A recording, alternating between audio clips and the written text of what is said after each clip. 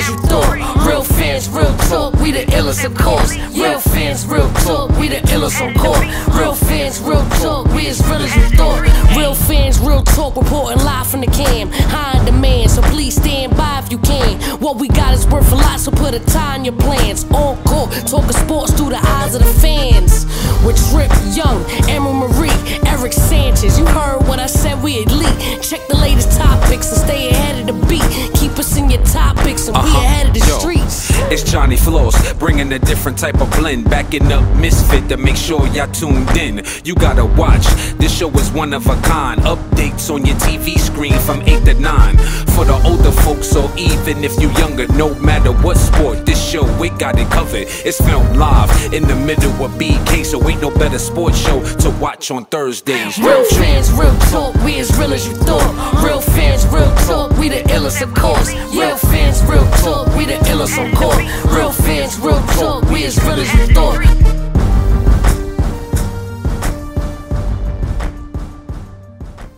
Hey, what's going on, guys? We are here with another episode during quarantine. I'm your host, Emerald Marie, with Real Fans, Real Talk, and I have my two favorite guys with me. Trip, what's going on? And Legend Into Games, Eric, what's popping? What's going on? It's excited. Another night of Real Fans, Real Talk, and we got a lot to get into. Yes, so you know the sports world has been on halt because of this crazy COVID-19. So Eric, remind us again every week, how many days has it been without sports? So technically it is day 69 without sports. However, and the reason I say technically is we have seen the UFC slowly come back without any fans. NASCAR is now returning without any fans. And we saw a recent charity golf event that slowly rolling everything out. Also, we're hearing about practice facilities starting to slowly open back up. So it is day 69. However, some of the lesser viewed sports, and that's not a knock against them, they're starting to roll things back into normal swing of things. Don't forget my man Gronk got that 24/7 belt at the WWE pay-per-view. You're right. That is true. Yeah. I know that's not really official.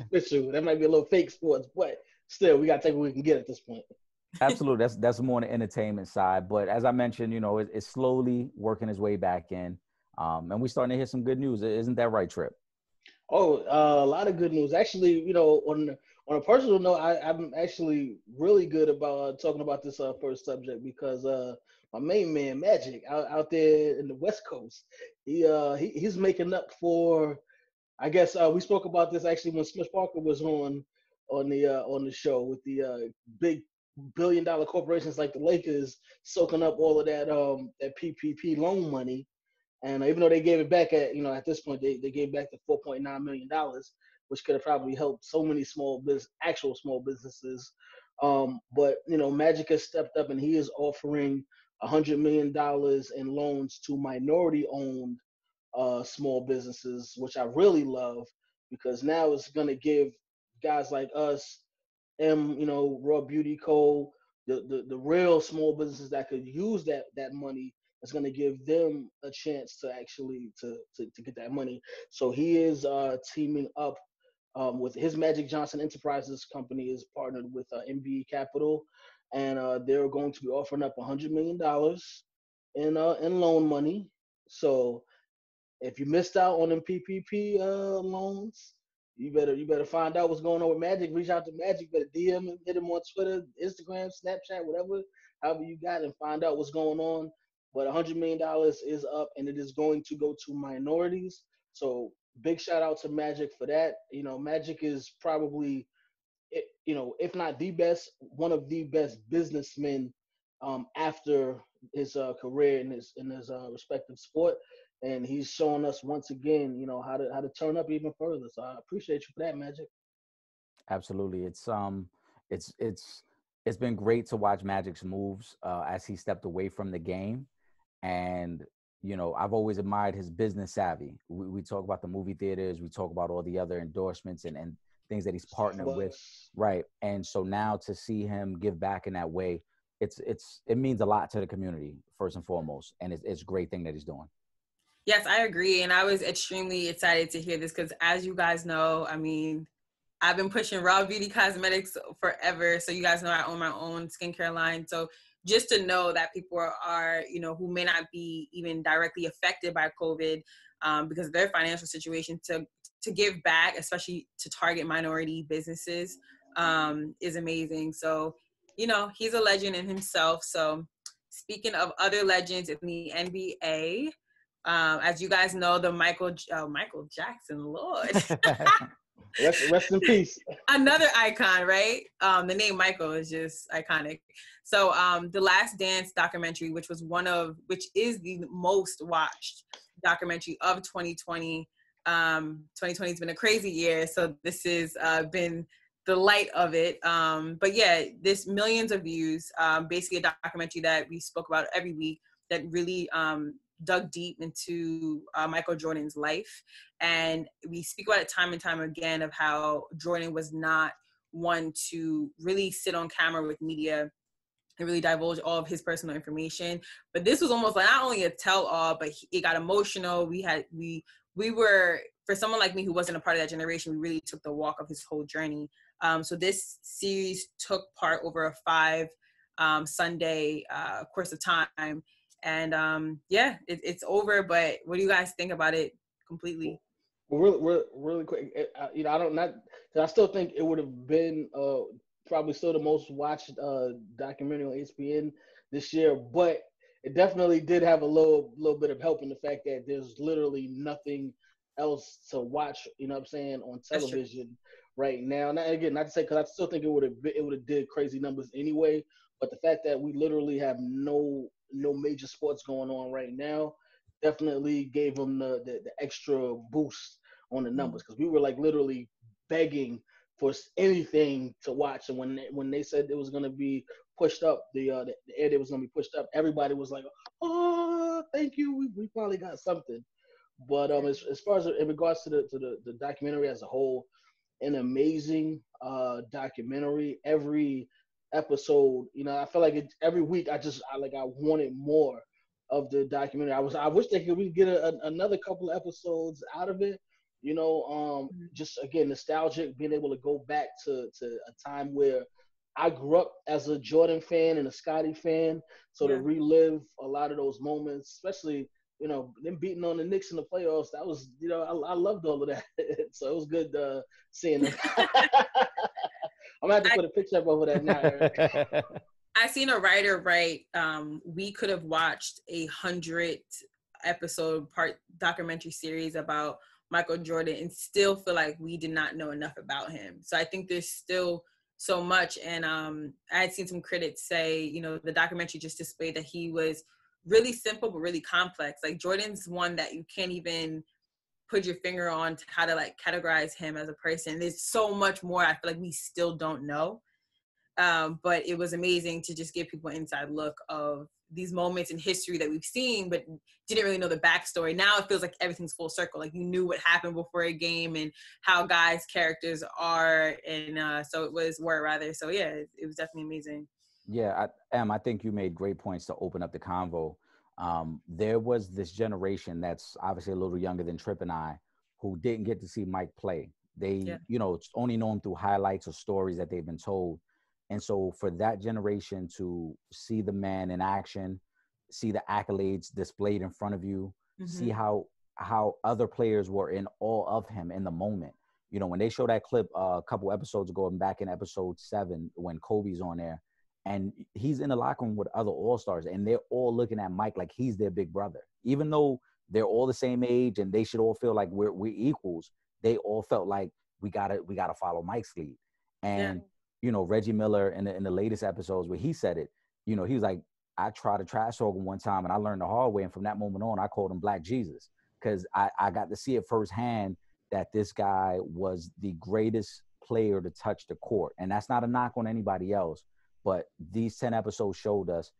I thought the director did a great job of tying in the most recent history, which we knew it was going to end off with 98, but tying it back to those early years and showing us where that drive was coming from. You know, losing to the Celtics, even though he's dropping 50 and 60 points a game, he's losing to the Pistons as badly as he wanted to get over that hump and saying, you know what, I'm going to go add 15 pounds of muscle because these guys are just so physical. I got to find a way to beat them. And then when he got on top and handling the pressure of being on top, whether it was teams coming at him, whether it was media coming at him, unfortunately, the loss of his father. And this man just continued to be so driven to win. I thought the whole documentary was amazing. There are going to be some people who might have small gripes with it, and they might feel a certain type of way about it. But ultimately, I think the 10 episodes were well put together. The music fit the time, the behind the scenes, you know, talking about his relationship with his security guard. And, you know, after losing his dad. That yeah, guy? but Bob from McCowney was killing him in quarters. When they was playing quarters, Bob from McCowney was killing him. But Gus, you know, who's the other bodyguard who unfortunately passed away several years ago, and how that relationship with him and Mike, where he stepped up for Mike as, you know, a father figure after Mike's father died, but then in return, Mike being there for him as he dealt with cancer. Wow. So I thought we learned a lot about Mike, the man that we didn't get to see during his playing time. Yeah. And you made a good point just speaking about it being full circle for those who, my generation or younger, that we just seen an image of Mike dunking and kind of the jump man image, but we didn't really know the Michael that certain people got to watch. And I think what was telling for me was this viral clip that I've been seeing all week of LeBron talk about the first time he's seen Michael Jordan. And that, because, you know, in my era, LeBron and Kobe and certain people who were like iconic to my generation, to hear someone as legendary, even to this point, LeBron say, oh my gosh, when I seen him walk in the room, I didn't think he was real. Like, for him to speak in that such iconic way, it really put into perspective like how major Michael Jordan was to the game, because someone like LeBron was literally didn't even think he was real because he was so in awe. Yes. Who do you guys think? I'm sorry, Eric. I want to get your opinion. Who do you guys think is most to blame for The Last Dance, for that season being The Last Dance? Oh, without a doubt, Jerry Krause. I think it's without a doubt Jerry Krause. I think anytime I've heard different basketball icons say this, and Bill Walton has said it. Larry Bird has talked about it as well, because they were part of historic Boston Celtic teams that highlighted the 80s era. And I've heard both of those guys say that the toughest thing to do in sports is keep winning, because as you win, egos get bigger. And sometimes people want certain accolades or acknowledgments that, not to say they're not deserving of, but those things get in the way of you being able to continue to win. Like, everybody wants to win, but when you win once, are you hungry enough to now win a second time? Right. And if you win a second time, are you still going to be hungry enough, or are you going to say, hey, I did it already, so I'm good? You know, that's what separates the legends from just the good players. You know, when we talk about the greatest, we always talk about how many rings they won. But I think the reason I blame Jerry Krause the most is because it is mind-boggling to me to think that your team has just won, going into 98, had won 5 championships in 7 years.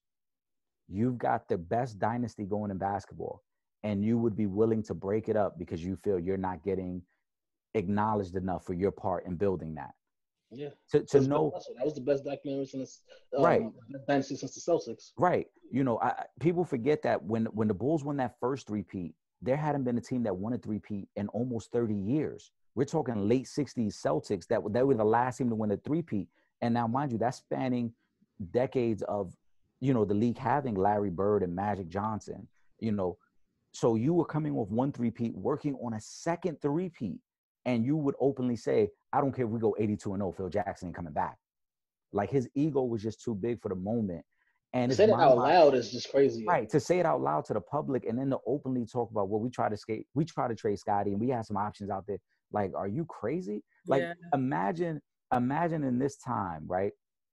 We just saw when LeBron and D Wade teamed up in Miami, and they went to 4 straight finals. Imagine going into that 4th year after being the 3 straight finals, and you're working on your 4th. If Pat Riley would have come out and said, I don't care if this team go 82-0, we're not keeping it together. Like, are you crazy? You're telling me you're willing to walk away from LeBron James in his prime? And that's what Jerry Krause did. And I thought it was very telling that Mike even said himself, I wasn't ready to leave in 98, but I had no choice. They were forcing me out. The league also went on strike, so they started a little later in 99. Phil Jackson didn't come back. And that's why when people not Mike playing for the Wizards, Mike was 40 years old at that point because he had taken 3 years off because Yeah. he felt forced out by the Bulls.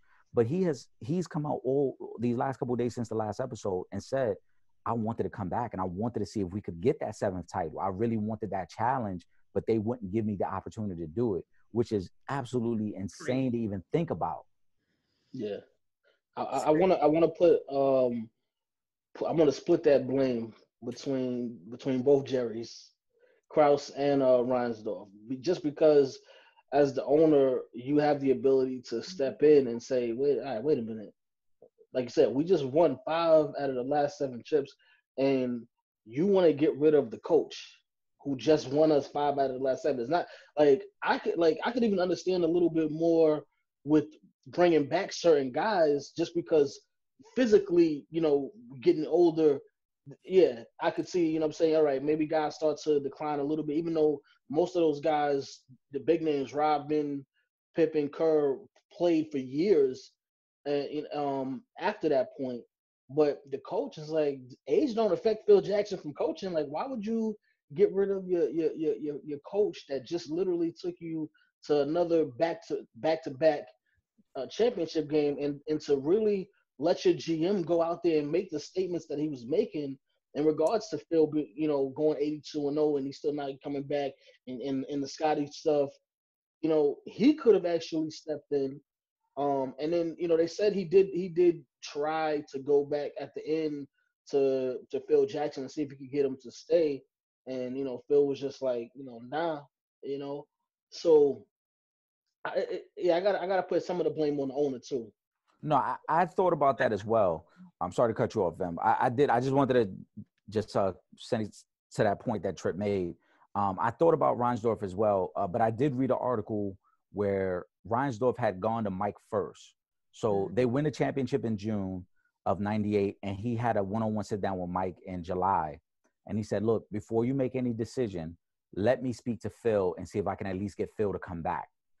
Because the biggest beef amongst all of them was Phil and Jerry Krause. Because in '97 and '98, even though they were defending champs for whatever reason, Jerry Krause wanted to get rid of Phil Jackson.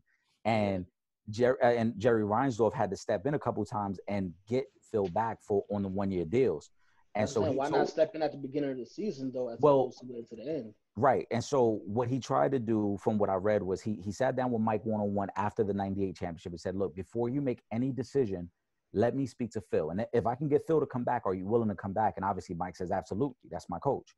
And so when Phil wasn't willing to come back, it put Mike in that tough position of, if I'm going to come back, things are going to be different. It's going to be a different coach. And like you said, it may not be the same cast of guys. Maybe we keep Scotty, but do we keep Dennis Rodman? Do we keep Steve Kerr?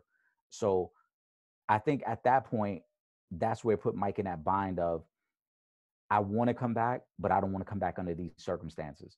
And that's why, even like I always highlight that if you look when Mike actually retired, Mike retired in December. Now, normally the NBA season starts in October, early November, but because there was a strike that season, the year didn't actually start to January. So Mike actually tried to hold out, hoping that they can get it back together. And once Mike saw that they weren't going to bring Phil back and they had already traded Scottie Pippen by December, that's when Mike makes the decision to walk away. I still blame Jerry Krause, because as a GM, you got to step back and you got to understand what the bigger picture is. You hire a coach to win basketball games, and he's doing that. You put a team on the court to win basketball games, and they are doing that. So your acknowledgments will come later on. Let it ride out and keep winning as much as you can. Yeah, he had the biggest ego out of everybody. Right. No, so I definitely agree. I was going to say, I think, we always say it starts at the top. And so I didn't know that kind of happened where he touched base with Michael before.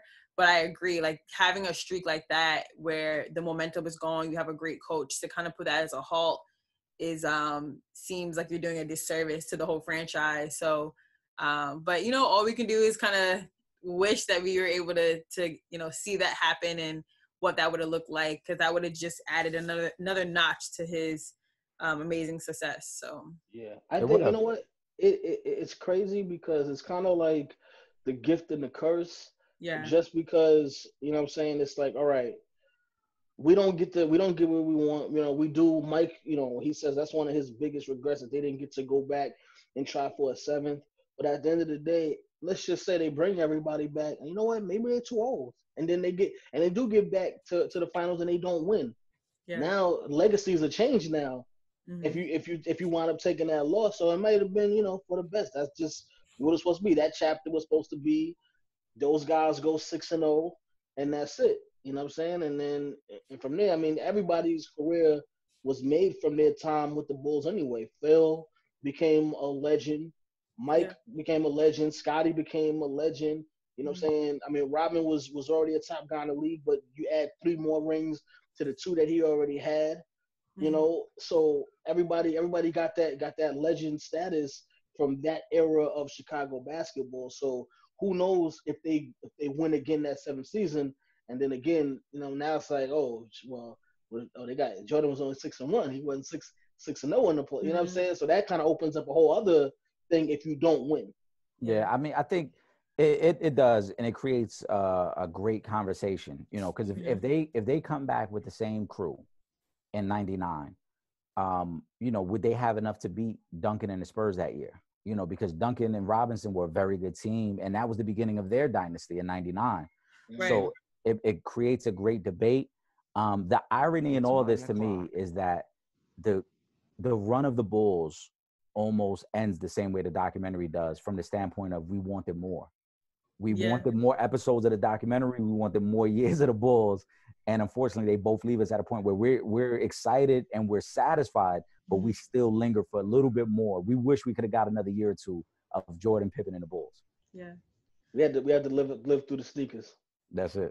And the sneakers are living forever because they are just selling out always. It's crazy. Exactly. But even in the quarantine. Right. It even explains the phenomenon of even that, though, because I wasn't a crazy Jordan sneakerhead growing up, but I always was puzzled by the obsession, or just being younger and seeing the line. Like, it's just, I always thought about that, especially in our community, but the legendary status, the iconic just figure that Michael Jordan is, it really makes sense, why they do sell like that. And he's it's just a statement in basketball and in sports and in fashion at this point. So it's insane. Because he opened the gates, like you were saying, Eric. He literally opened up the gate with the sneaker game. So to go from being the best player in basketball, I don't know if people weren't necessarily calling Mike the GOAT yet at that point, but he was definitely the best player in basketball, and the person that pretty much opened it up globally. I think it was David Stern was saying how they were in 86 countries. Then it jumped up to 215 countries after Mike, and that was because Mike was in the air, flying and doing all type of stuff that the league. They saw it a little bit with Dr. J, but when Mike came in, he kind of just turned everything up. He literally carried them into the 90s, and then with the sneaker game being so crazy, Mike's legacy was able to really just be propelled, because the Jordan sneaker game might have been bigger than the Bulls' legacy at that point, just because of we talking about 98 was what 30 years, you know what I'm saying? And how many pair of Jordans you got in your closet, Eric? A bunch.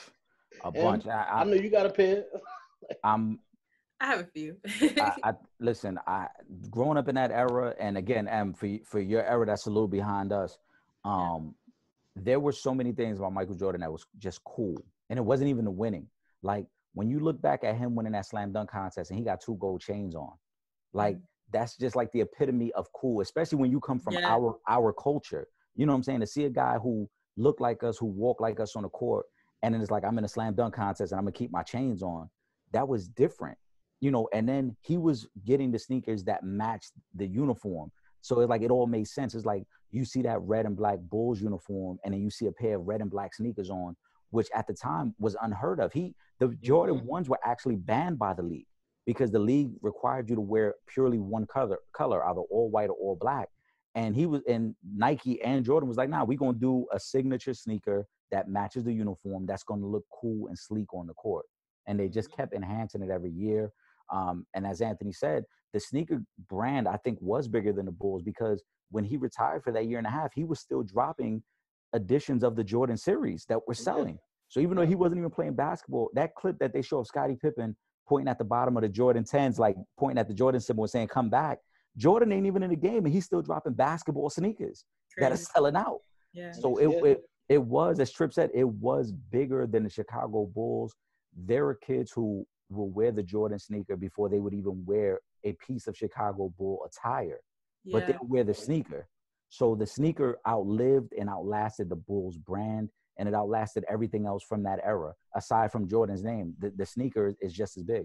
Yeah, and plus we even see today how infused sports culture, fashion, hip hop, our cultures all mixed in. You know, just like when Allen Iverson came around and the braids, which was again similar to the shoe not being one solid color, was an issue, right? And then it turned into, you know, it's evolved, and we just seen the consistency of the impact that not only these players but the things they're wearing has had on our culture. And you know, they were pioneers at the time, and there's guys now getting these huge sneaker deals.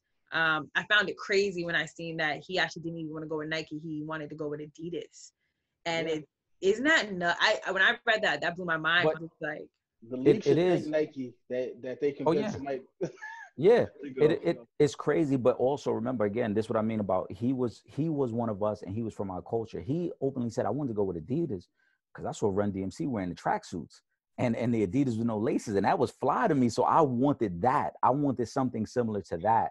But Adidas didn't have the money for him, and Sonny Vaccaro and some other influential people behind the scenes were like, nah, Nike's the move. And Nike was willing to not only invest in Mike, but also give him his own sneaker line where they were going to promote him, highlight him as the guy, as opposed to just some guy we signed. Yeah. And it all worked out because Nike, one thing about Nike is they had the best shoe designers. Yeah. At Nike. And that's really what it was, because there's so many, everybody got sneakers that come out, but we all know there's only a handful of guys that we actually wear their sneakers. You know what I'm saying? Like, you don't, like, honestly, I don't know nobody that wears Steph Curry sneakers, but he's one of the top players in the league. You know what I'm saying? I don't know too many people, you know what I'm saying, that wear James Harden sneakers. I don't know a lot of people that wear Giannis sneakers. Like, when you think about guys that people gravitate to their shoes, I mean, Mike is just on a whole nother stratosphere. And then you got LeBron, you got Durant, and I think Kyrie would probably be like around the top three, like as far as current guys go. But a lot of guys have shoe deals, but people just don't buy them like that. Yeah, I agree. It's tougher now. I think, you know, you like guys for certain reasons, but it is tougher to buy into the brand than it was with Mike, because again, Mike made it all look cool at a time when there was nothing else like that. But I always stick to the point that when there's someone who comes from your background, your culture, and they make it look cool on that level, you almost want to support them wholeheartedly, because it's like, he's one of us and he's able to show the world what we like and what we're like. And I thought Mike did a great job of that.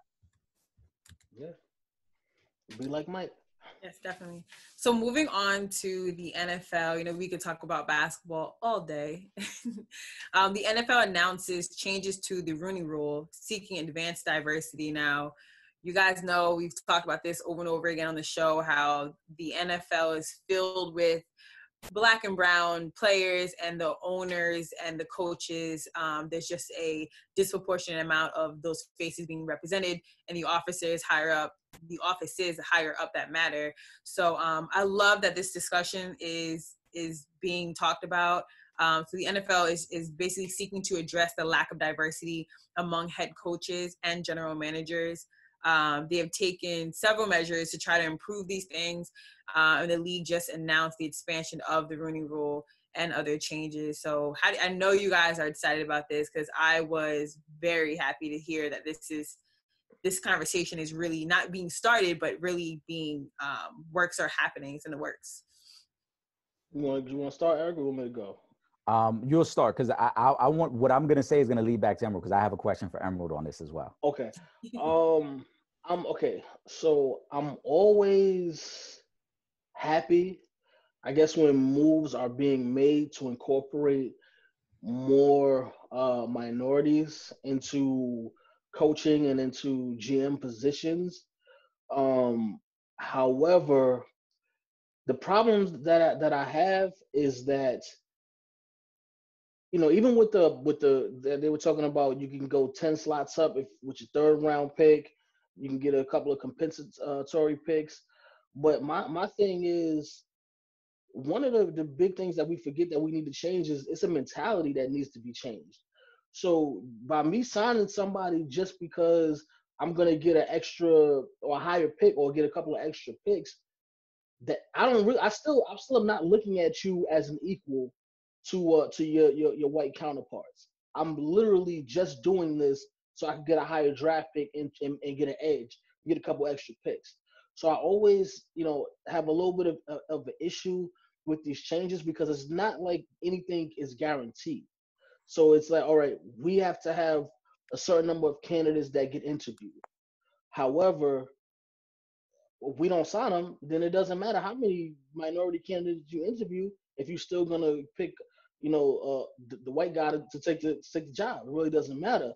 So if there's nothing that's like mandatory for teams, you know what I'm saying? I think we're still not changing that mentality of they can't do this job.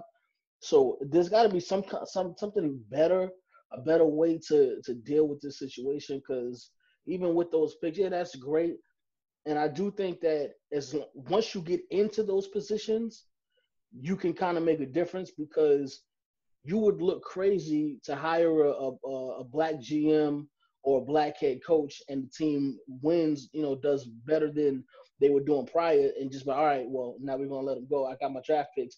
Now I'm gonna let him go. If a guy does really well, so at least it's a situation where you get to showcase some talent. But there's still gonna be a lot of teams. I don't give a damn about going up 10 extra spots just so I can hire this brother to come in. Nah. So you're still gonna have that mentality. And before Eric, before you even go, I just want to jump in, and just for those watching, I just want to explain the Rooney Rule because I know when I first heard about it, I was unsure.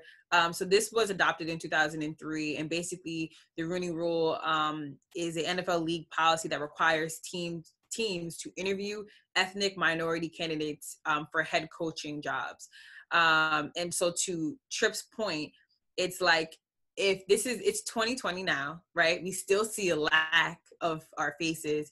So the fact that in 2003 that this was implemented, you can interview as much as you want. You're right when you say it's a mentality change, because we can do affirmative action and go through these motions and say, oh, we interviewed our black brown person today, and let's just go back to the comfort zone of not even offering a position.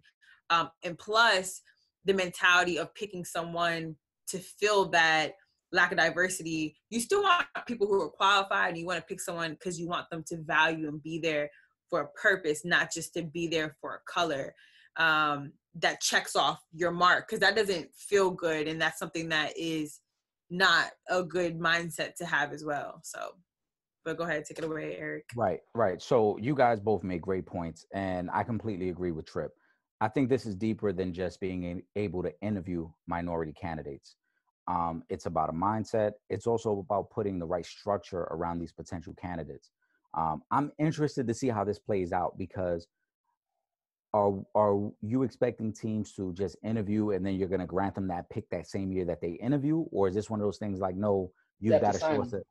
Right. Or do you have to sign them? Is this going to be a thing where we're going to take your history into account and like, all right, so you've kept this coach on staff for 3 years, so now we're going to reward you with the pick? I want to see what the details of it are. In the past, we've always compared the NBA's vision and their diversity to the lack of diversity in the NFL.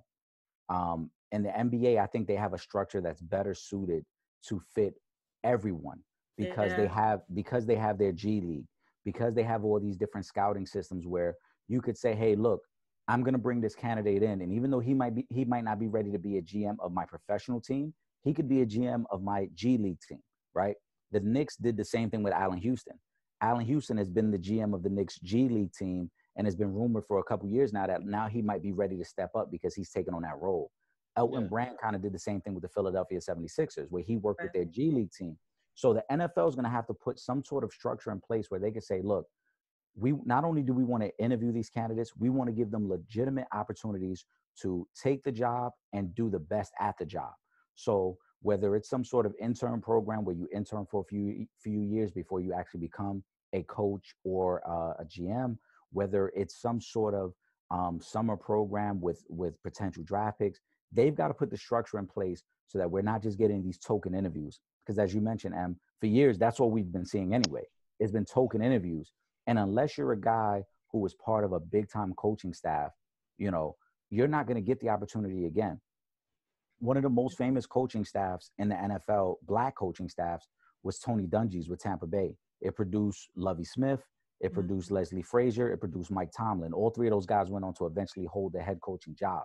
But it took Tony Dungy to bring them under the wing as a head coach and say, I'm going to develop these guys so they get their next opportunity. And that's what we need to see. We need to see more coaches say, give these guys an opportunity. Let them be my offensive coordinator, defensive coordinator, wide receivers coach. Let them do something with the organization that's meaningful, not just the token black guy who's walking the sidelines and it looks like we're doing something, but that guy never gets a shot. Give him an opportunity, let him prove himself, and then in 2 to 3 years, now he might be ready to actually take on a bigger responsibility as a head coach or an offensive coordinator or a general manager. But ultimately, I'm interested to see, again, what is put in place to make sure that this is not just token interviews or token hires. And Em, I want to throw it back to you because I've always respected how opinionated you've been about Roger Goodell. We've seen, since Jay-Z has come on board with the NFL, we've seen more and more of this, where the NFL seems to be reaching out a little bit more and trying to make the effort. Do you think the NFL is doing this because of Jay-Z, or do you feel that internally they feel like, look, it is an issue, we need to figure out how to address it? That's a great question. And yes, you know how I feel about Roger Goodell. But yeah, I think, I was skeptical at first of Jay-Z's association with the league, but I've seen nothing but aggressive and positive changes since he has been around. And I do think that his influence of being around has made them question a lot. And I think he is vocal. The few clips I've seen about him questioning the league and just making the changes with the Rock Nation and what they were doing with the performers and giving back to community and picking a subsector of charity to give back and reform and all those things that are going on. But I do think that he's definitely played a part in this. I don't think that this is an old boys club that is stuck in their ways for a long time. So I don't think they just woke up and said, we need diversity. I think that there's been uncomfort. I kind of feel like it's the elephant in the room that people act like they don't see. When you go to these boardrooms, all white men, like someone has to be uncomfortable with this. And you got to think, take Jay-Z, who's now really having these meetings with these higher up men in the NFL organization. He's probably the only brother in the room. So that's probably prompting the question, oh yeah, while I'm at it, this doesn't look too good. So let's make some changes. So I definitely think that he has something to do with it because it's insane. When you are the token, you feel it. And that's why I don't want this to turn into the tokenism thing as well, because that creates such a dynamic that's not good either. And just all in all, I just have to say too, like being in 2020 and the fact that we're still, like this conversation is just sick because it's like, it's 2020. The whole field is black. And I'm actually happy that we're having a meeting or that they're making changes to finally hire some black folks as coaches. Like, it's like, what? Like, and so it's almost ridiculous that this has to be a printed rule that, you know what I mean? So it's in one hand, I'm excited, but the other hand, I'm exhausted because it's just like this diversity conversation is just like, has to be had, but it's ridiculous. Look at your Super Bowl champions, right? The Kansas City Chiefs. And we sat up here a couple of months ago when we were, before quarantine hit, and we talked about the offensive coordinator from the Chiefs, Eric Bieniemy. Yep. Mm-hmm. We talking about the last 2 years. I'm even going, the most potent offense in football. Yeah. You got an MVP out of that. You got a Super Bowl champion out of that, and you got a Super Bowl MVP in Patrick Mahomes. And this guy doesn't get a call? for none of the coaching vacancies this year, and his offense just won a Super Bowl, and the year before that, his offense produced an MVP, but he doesn't get a call. Yeah. So it's rough, because then it's like, all right, well, I'm glad he got a job. You know what I'm saying? But then again, if he gets a call to go someplace else, are they going to hire him? Like, you know what I'm saying? Because obviously he can't even get a call, and again, his team just won the Super Bowl. His offense just won the Super Bowl, but he can't even get a call. And here you got these coaches, these white coaches, who can have losing season after season after season after season, and will get job after job after job after job. So I almost don't even care for the Rooney Rule, just because, again, there's no guarantee that we're going to get a black coach, a black GM, a black offensive defensive coordinator. There's no guarantees. But the only guarantee is that we have to show that we brought somebody in. Well, okay, I'm going to bring guys in, and I'm going to interview them. You're going to see, look, I got the brother here, got the brother here, got this brother here, but we're still going with this guy over here. And it doesn't matter. I don't care how much he's qualified. Yeah. And that's why I say I want to see what rules they put in place before you actually get compensated for the interviews and potential hire. Right. Because if you're just going to incentivize it to the point of, oh, you interview 3 black candidates, here goes a draft pick. No, then it's BS. But if you're going to incentivize it by saying, look, not only do you have to interview a certain amount of candidates, you've got to actually give them a legit shot. So he's got to be on your coaching staff or your front office for 3 years.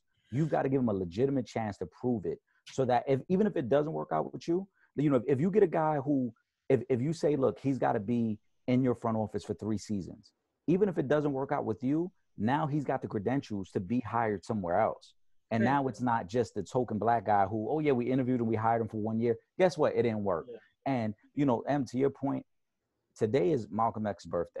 And this, at the beginning of this year, when Who Killed Malcolm X came out on Netflix, I forced my daughter to watch it. Yeah. Because I felt it was a great documentary. Trip knows I texted it in the group chat because I liked it so much. And to think that here we are almost 50 plus years later, and we're still having these type of conversations about equality and what can be done to level the playing field, it's disgusting. Yeah. It really is. And I give credit to Jay-Z. I know some people were very harsh on him getting the job, but I always felt like, look, you got to have at least a voice in the room if you want to see change. Yeah. And it feels like we're at least getting that voice, because we see the NFL now involved with prison reform. We see the NFL at least being a part of this discussion now, at least where they're acknowledging, hey, look, all right, how can we make this Rooney Rule better? Let's not treat it as just something that we're throwing out there. How can we make it better? And there were people who were critical of the Kaepernick workout, but guess what? Jay-Z fought to at least get him a workout. Right. So we got to give kudos to those on the inside who are at least trying to fight and make things, equal for everyone. Yeah. And I know we have to move on because we could talk about this all day, but I just want to say too, I know that race is is never an easy topic in America to discuss, but this brings me back to, in light of Kaepernick and with all that was going on when he was kneeling, people kept saying, can we just keep race and politics out of sports? Why can we just keep the race out of it? And you can't, because similar to the stigma that Black men are unable to be quarterbacks and do that intelligent role well, is the same stigma that's being consistent in the higher leadership roles like team ownership and head coaches. It's the same stigma. So what these players are going through on the field of not being granted the quarterback position is the same thing that the coaches are dealing with too, because they're not being looked at as smart enough to handle a whole entire team. And this trickles back into generational wealth. Having a role in the NFL as an owner or coach is obviously a head role financially too, so this trickles down into this cycle. And that's why race matters in these sports. And that's why we have to bring it up. We can't sweep it under the rug. Yeah, these guys own the teams for so long. So it's not, like, it's not like it's something where you got to give up every couple of years. You got to get fresh owners. No, we're talking about guys that own these teams for 20 and 30 plus years. So if you got that same mentality that you had when you first brought the team, and most of them do, or we would see more minority coaching hires, there wouldn't even be a need for a Rooney Rule, because there's no way you can tell me that in a league where 85% damn near of the players are black, and what 5 to 10% of the coaches and GMs are minorities. So there's no type of balance in that. So And you can't. Sorry, I'm sorry, y'all know. And you can't help but to think about. And I hate to compare this to slavery, but you can't help but to look at the field and see white owners in a whole black field and think about just the notion of back in the day of keeping, these men, treating them like cattle and keeping them physically strong and mentally weak. And just it's very uncomfortable to watch sometimes for me. And when I think about it, it gets me so upset because it's too consistent of our history, and it's not that far removed. You're right when you say that, because now going back to Kaepernick, right? And this is why I don't really feel bad for Dak that he hasn't gotten his new contract yet, because when the protests were going on, Jerry said basically none of his players is going to be kneeling, because if my bottom line get messed up, your bottom line is going to get messed up. And Dak stood with him in that moment. You took Jerry Jones' side in that moment. You went against your brothers on the field, the guys that got to go to war. Your race as a black man, you took Jerry Jones' side, and now that man got you waiting. He ain't even trying to pay you what you feel like you worth now. So how that make you feel, Dak? Now that you did that, and he ain't got your back. That's a great point. And I will say this just to end off the topic. If the NFL didn't feel there was a problem or didn't feel there was a lack of diversity, they would have never implemented the Rooney rule in the first place. So the fact that you have the rule means there's a problem. Exactly. And like I said, I just hope that with this new, with the new adjustments and provisions they're making to the rule, that is done the right way. All I ask is give guys a fair shot. Not only should they be allowed to interview, but give them the fair shot on the job. Don't give them a 1-year deal and say, all right, now prove it right away. Because as Tripp said, there are plenty of white coaches out here who ain't had a winning season in 5 years, and they still getting to keep their job. There are plenty of white coaches who ain't never won a Super Bowl and keep getting more jobs. Mm-hmm. So give the black and brown coaches an opportunity the same way you would the white coach. Yeah. Well said. I'm glad Brian Flores is still holding on in Miami. Listen, I like Brian Flores. I like him a lot. And I guarantee you, for those of you that don't know Brian Flores down in Miami, the moment he starts winning, then what'll happen is he becomes this brash, outspoken coach because he's so fiery on the sidelines. But this past year, when he was given a team that was supposed to win maybe 1 game, he found a way to win 4. So that's good coaching, and I like Brian Flores because he didn't give up on his team, even though he knew I was put in a bad situation. This team was trying to tank it away, but I'm still going to try to find a way to win some games. And he played Jay-Z all through that practice after Ken Stills was talking that smack about Hov. He started playing Jay-Z all through the practice, and they got rid of him. Coach Flores, you're more than welcome on the show anytime you want, brother. Exactly. Anytime you want to come on the show. So I know we're going to wrap up soon, but just some other news in NFL that we can kind of touch upon real quick is the Ravens are set to pay all their stadium workers, even if the games are played without fans. So shout out to the Ravens, shout out to Baltimore. You already know how I feel about them. So I thought that's beautiful because, we talked about this last episode, were these sports that these athletes were so eager to come back. And we kept saying, the quarantine's affecting people differently, but to think about those people who have these jobs that, we want sports to come back because we need the workers at these stadiums to have an income. So this is amazing. And I know that all these sports teams have the capital to pay these workers. Sports bring in so much money.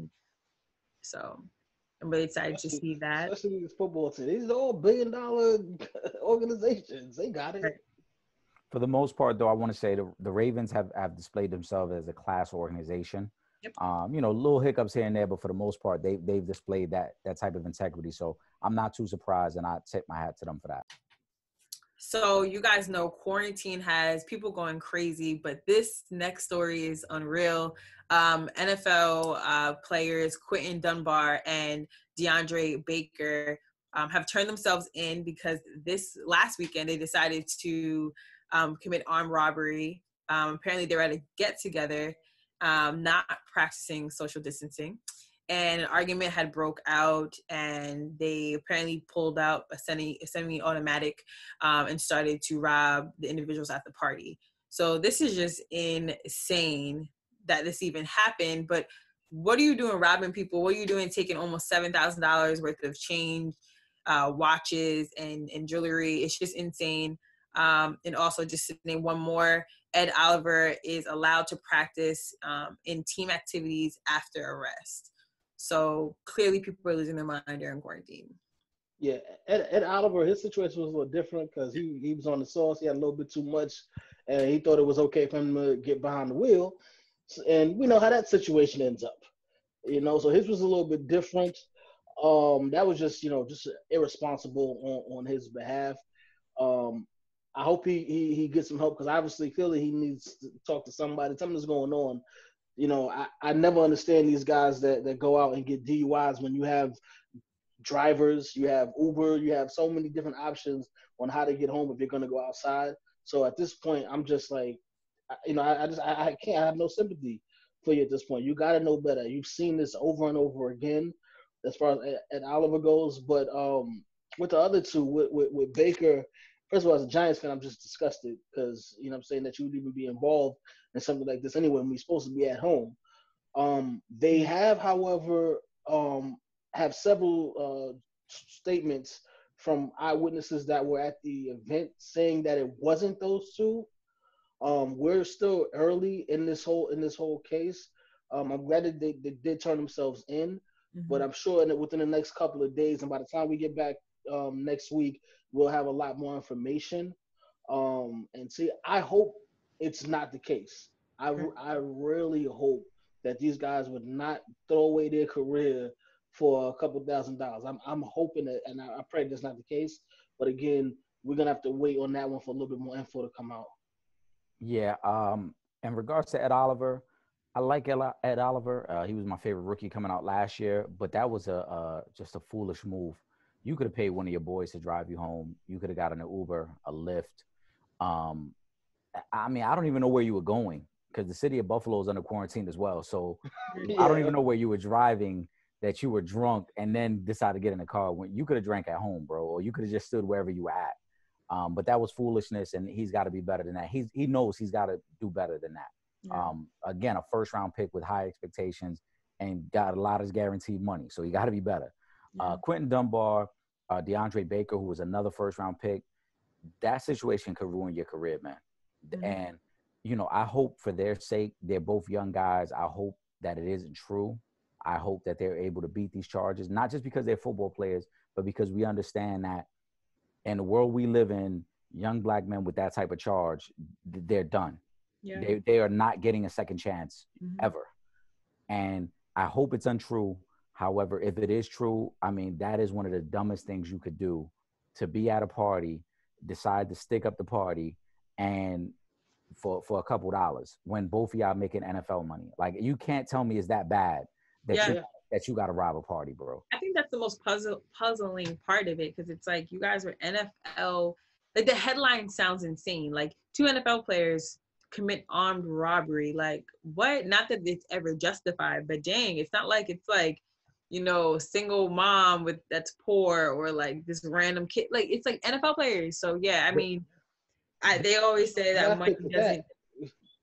I mean, first round draft picks, right? First round draft pick, and the I believe it was the New York Post who had the story out today, and I laughed when I read the story, not because it's funny, but because DeAndre Baker gets held on a $20,000 bond. He bonds out immediately. One, because he has the money, but two, because last year when he signed his rookie deal with the Giants, he got $6 million guaranteed. So it's like, what the hell are you doing? If you did this, what were you thinking? Because if you could bond yourself out with $20,000 just like that the moment you went into jail, you damn sure didn't need to rob the party. Yeah. Part of me, and hopefully this will come out later, that it's not fully, this isn't the full story, right? I thought when I read it, the fact that they were at a house party and an argument broke out, and that they pulled out a gun, I think that, maybe drinking was involved. Somebody got a little arrogant and tried to flex, and maybe he pressed somebody. But you got to think about who's around you and who's thinking, oh, they are so-and-so with millions of dollars, I'm going to sue, or I'm going to say this. So, you have to leave that up for interpretation. Like, you never know the situation, because I can't fathom them robbing someone with the intention to take their things. If they have this much money, it's just like, I don't know. It's a weird situation. Very, very weird story. And like I said, for their sakes and their career, I hope it's untrue, because I would hate for young guys with the potential they have, especially DeAndre Baker, again, a first-round pick coming out of Georgia, to kind of throw it all away for something as stupid as armed robbery. Like, come on, bro. You just got $6 million last year from the Giants. There's no way you're hurting for money that bad right now. No way. Again, we definitely thank everybody, that's on the front lines out there. You guys, saw last week that we went out for Taj Gibson to Fort Greene, and he brought food to the night shift workers. So big shout out to him again, and to all of the workers that are on the front lines. And finally, damn, it sucks. I hate to have to talk about this last story, just because OG King Kurt is a friend of the show, and we literally just donned the Nets gaming crew as our official Real Fans Real Talk team. But they actually had they had one suspension, and they had one fine for players on the Nets gaming crew team. So Randolph Moreno, he is suspended for the entire 2020 NBA 2K League season for conduct that was detrimental to the team. And they fined Isaiah Wavy Hancock $750. So shout out to OG King Kurt. We know you're gonna get this thing together, and y'all drafted Chop this year, who came on the show earlier. So what I'm saying, we know you're gonna get it together, bro.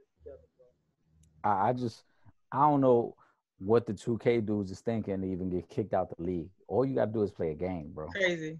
Yeah. I was thinking the same thing. Like, what? You ain't even gotta be in shape. You ain't gotta do nothing of that. Like, just sit down and mind play. your business. Yeah, and it's crazy because shout out to CJ. So the other player that we interviewed at the 2K League draft, Tom Lee Cook, actually he was coming off of getting suspended from the first season of the NBA 2K League, and she spoke to him about that. You know what I'm saying? And he spoke about how hard it was coming back. Wow. So it's just like, yo, like, it's crazy. Like, come on, man. And this is every kid's dream. They're getting once-in-a-lifetime opportunities that it's not your everyday job. And even just as we go back and speak about those men getting arrested and doing just this foolishness, it's like, it makes you realize that money doesn't change you, it amplifies who you are, and it really comes down to a character thing. And what are you guys doing? Like, what are you doing? So insane. And that's a wrap for today's show. Thank you guys so much for always tuning in and staying locked with us on this quarantine lockdown. We'll be back next week for more sports news. Once again, I'm your host, Emerald Marie, and I have Legend in 2 Games and Trip Young. We up out of here. Peace.